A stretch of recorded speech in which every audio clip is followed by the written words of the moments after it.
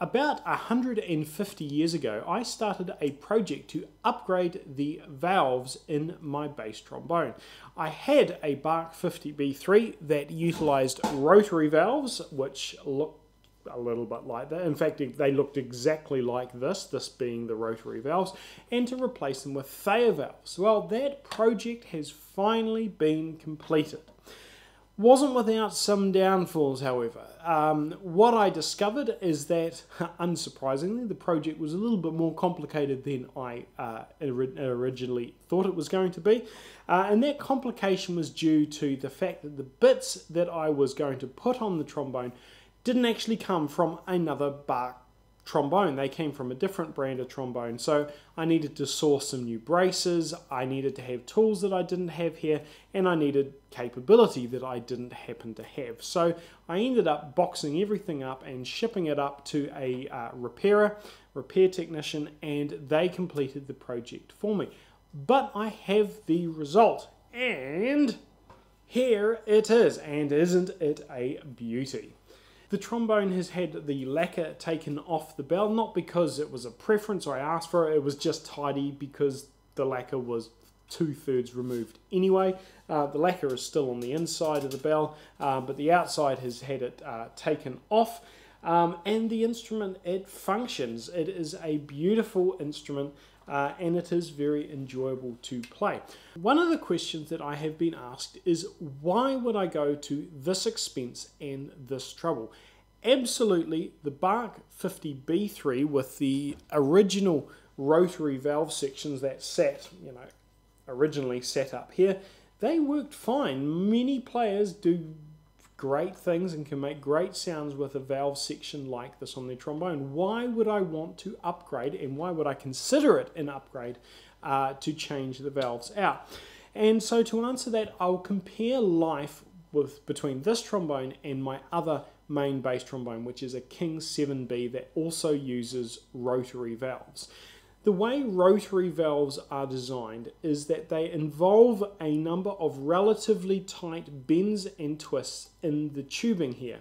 Now the trombone is by default a reasonably open instrument. You only have the bend at the end of the slide here, which is a gradual bend. It's not a particularly sharp bend, and you have another bend at the end of the bell section up here. Other than that, it's a straight through instrument. As a consequence of that, there isn't a lot of resistance to the air going out of your mouth. It is a free-blowing instrument.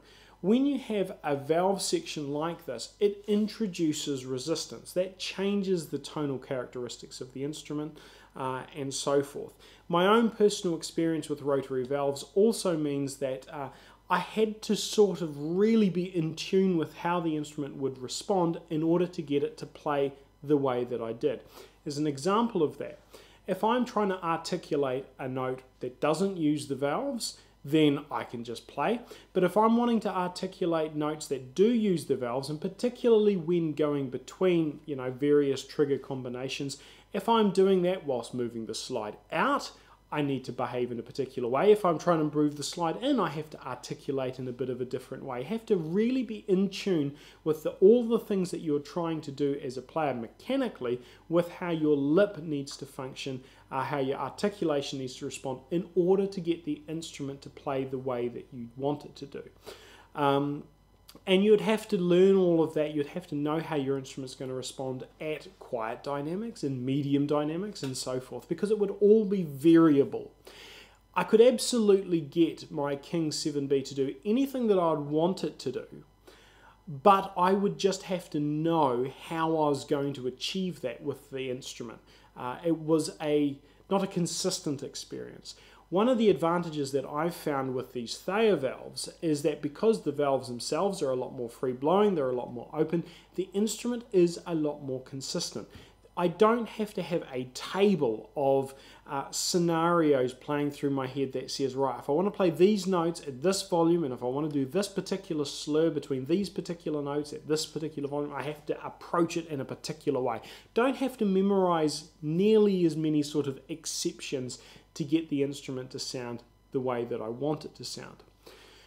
That is the big difference for me. I get the instrument to have a more consistent feel, a more consistent approach. And as a musician who plays the bass trombone sporadically, it's not an instrument that I play week in, week out. That is certainly very helpful, because there's a number of times with my King 7B, I will be playing it and then I will remember what I need to do immediately after I've forgotten to do it. So that is one of the key advantages to having an instrument like this. The biggest disadvantage that I've learned is that with rotary valves, you can use that extra resistance for you as an advantage. So because the instrument's got a bit of back pressure, it means that the amount of effort that you put in comes, you get a slightly reduced amount of sound for that effort. So if you put a number 5 quantity of air through the instrument, you get a number 3 quantity of volume at the end of it. You can use that trait, that particular characteristic, to play almost inaudibly. And I could play my King 7B at a volume that was unusably quiet. I could put in a 3 volume of energy and I could get a 1 volume of sound. With this, because it is much more open, much more free blowing, you put in a 3 amount of energy, you get a 3 amount of sound at the end of it. Now that sort of efficiency can be useful, but if you're playing very quietly and you need to play very quietly, it's easier to do that on an instrument that has more resistance, or at least that's what I found in comparing the two.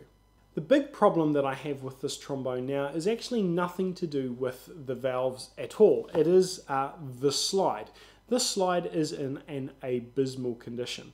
So this instrument came from an estate sale from a man who died a long time ago, and his family were selling it off. And I have no idea how long the instrument was sitting for. It must have been subject to some reasonably harsh conditions, because the slide is a basket case. There are patches of red rot along the entire slide. There are little holes at the bottom of the outer slide tubes. The lead pipe,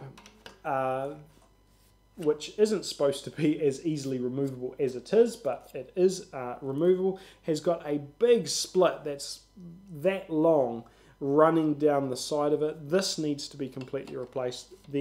At least the outer slides need to be completely replaced, if not the whole slide.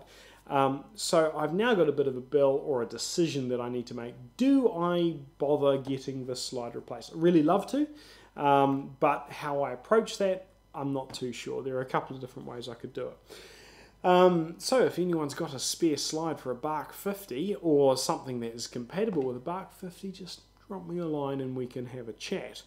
But anyway, I thought I would complete this sort of video series that started literally years ago, and say that the instrument's finished. The next time I play this out, I'll try and get some recordings so that you guys can all see what it sounds like, see and hear what it sounds like. I've played it out a few times in a band context. I just don't have any recordings of that, and it plays wonderfully. If any of you have any questions that you would like to ask about this instrument, then please feel free to ask them in the comments section below. Thank you very much for watching.